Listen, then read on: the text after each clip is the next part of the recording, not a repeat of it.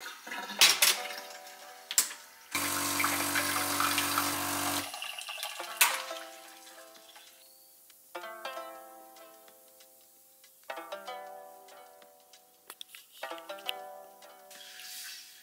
you.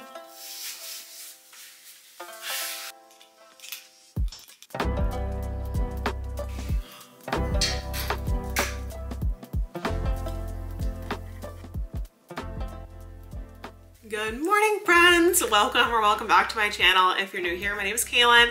I am a fourth-year PhD candidate in History and African American Studies at Yale, and we are starting off with an excellent morning. I was doing some filming for my Digital Brand Accelerator course. I'm gonna be opening up the third cohort this week, so it will be live when this video goes up, and I have been working on some additional curriculum, some bonus videos based on the recommendations of the students within my course. So things like how to build an online community, how to edit on Final Cut, how to create social media assets for a business. I have so many ideas and so many things that I want to create with this course, and so it's just been really fun and creative. I have a meeting with my new research assistant this morning.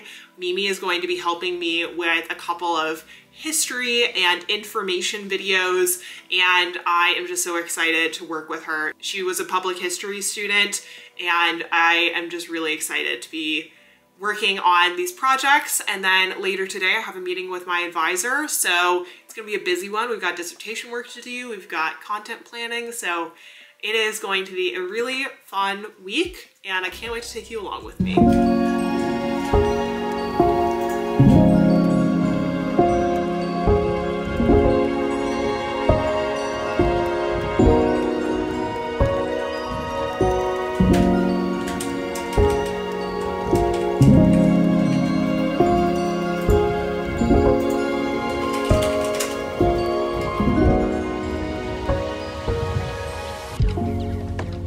And now for a quick pause to thank the sponsor of today's video, which is Ana Luisa. Ana Luisa is a carbon neutral, sustainably sourced jewelry company out of New York, and I've been working with them for over 2 years. I wear their jewelry pieces every single day, and if you've been watching my videos for any period of time, you've definitely heard about them before. But with the holiday season coming up and thinking about gifts for our friends and family and how it is that we would like to celebrate, I just wanted to show you a couple of the pieces that I've been wearing recently that I'm absolutely obsessed with. First and foremost, I'm not a huge jewelry person, but I have a couple of pieces from Ana Luisa that I wear every single day. I wear them in the shower, I wear them out, and I am absolutely obsessed. For example, this bracelet with the little jewel in the center, I have had and has been on my body for over a year now. And the 3 rings that I have on, I do not take off ever. So the first one I have on here is my Chloe ring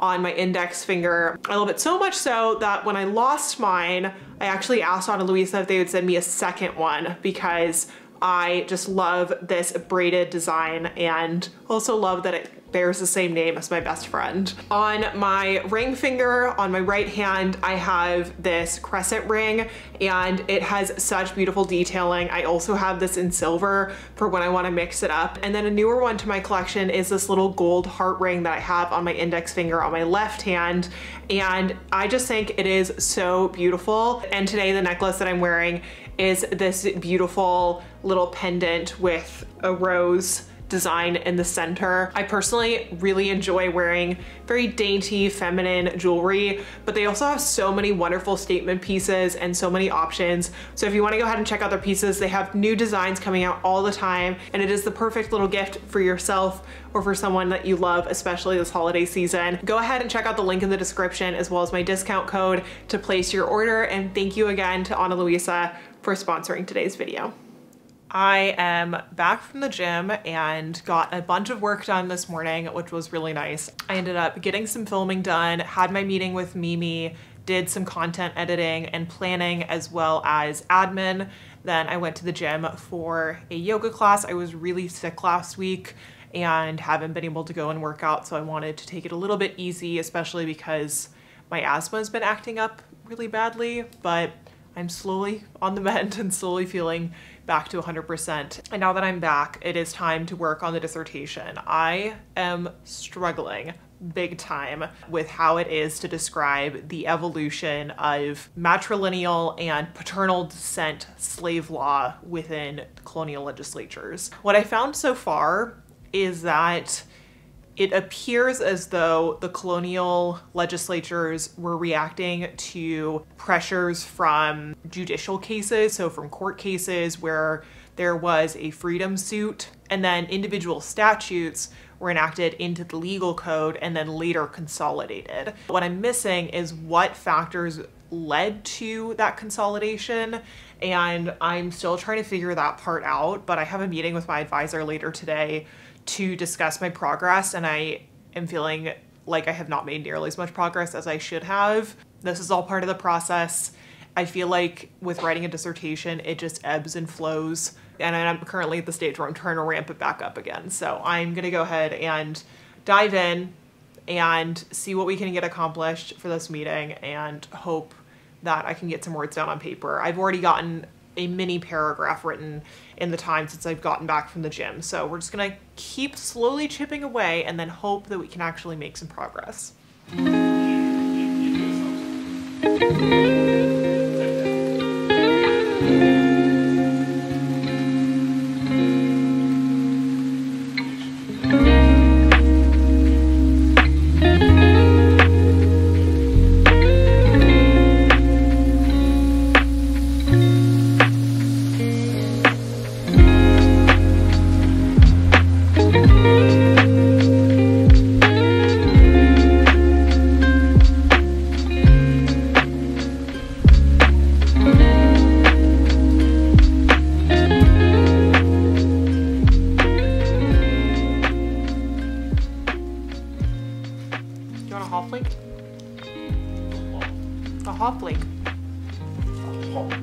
A hawflake. Hawflake. From the hawthorn berry.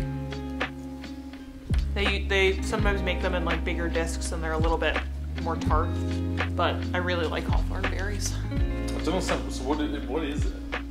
How would I describe a hawthorn berry? It's kind of like the Scandinavian berry. It tastes very lingonberry-y. Lingonberry, that's it. Yeah. Hi friends, I am done with my advisor meeting. Got a bunch of work done on dissertation prep. Had a very good meeting, and I now have a solid deadline of January 5th to get done a full fellowship application to send off to my advisor, which means that I have to get the written sample, the cover letter, research proposal, CV, all of that done and sent to them by January 5th. So that way we can then have a meeting mid-January and I can submit everything in February. It's a bit daunting, but I think we'll make good progress on it. Now I'm gonna take the rest of the night off because every time I have an advisor meeting afterward, I just feel quite exhausted because of how much prep and stress I experienced beforehand.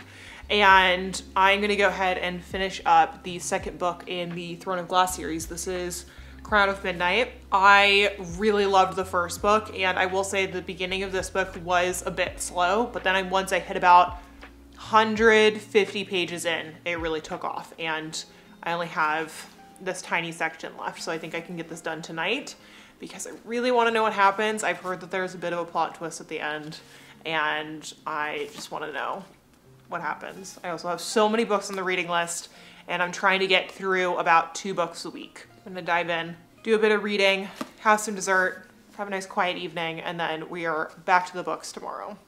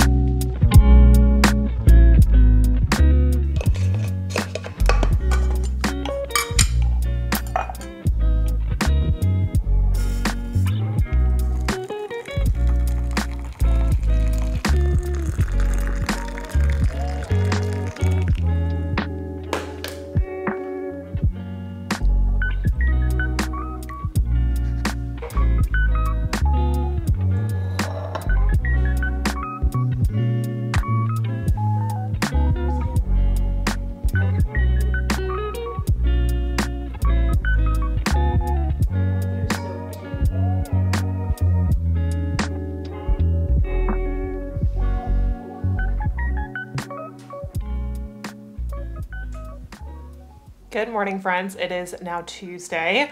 I am up this morning getting some work done on admin, and then I'm going to be diving straight into the dissertation. So I've got my cup of tea and we are ready to get moving. I had such a good night because I finished Crown of Midnight and I was so buzzing from the ending that I ended up going and starting Assassin's Blade, and I got like 75 pages in and was up until midnight. But those little highs of getting excited about a book is just something I think is worth leaning into. So I am going to sip on my tea, get some work done, and take you along for a day of dissertation writing.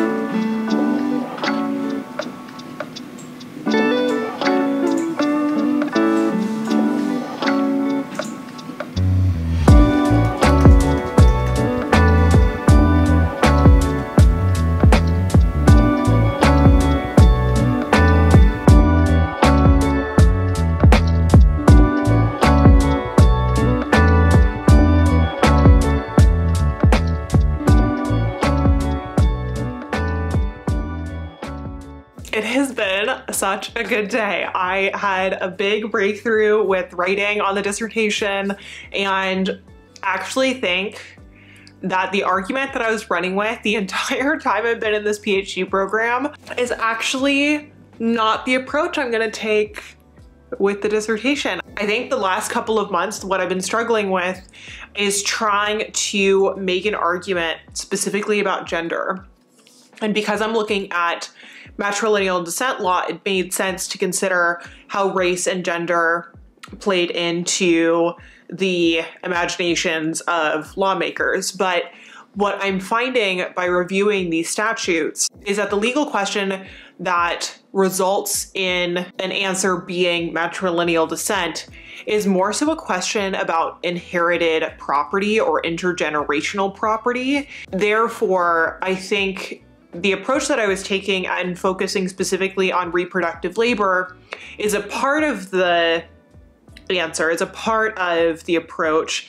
But in fact, what I should be focusing on is the concept of generational inheritance and how the law focuses on children as a site of regulation.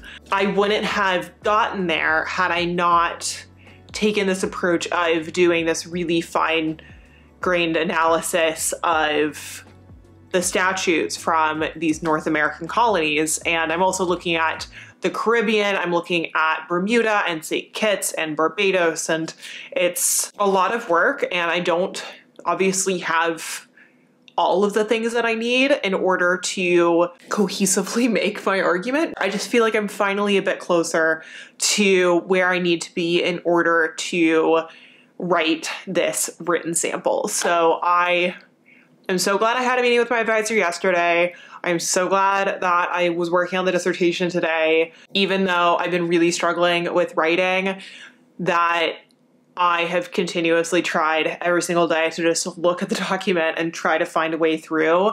And I think we're finally getting somewhere. Very, very pleased with that. It has been a very good day. I feel so energetic and happy now that I am not sick and feeling healthy again. And I have a conference that I'm leaving for tomorrow, and I'm just gonna enjoy the rest of my night with my partner and doing a little bit of reading. As I said last night, I finished Crown of Midnight, and while I am reading Assassin's Blade, I am trying to decide if I want to read one of my other books on this beautiful bookshelf.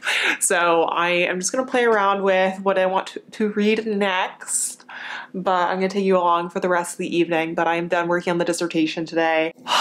I'm so pleased.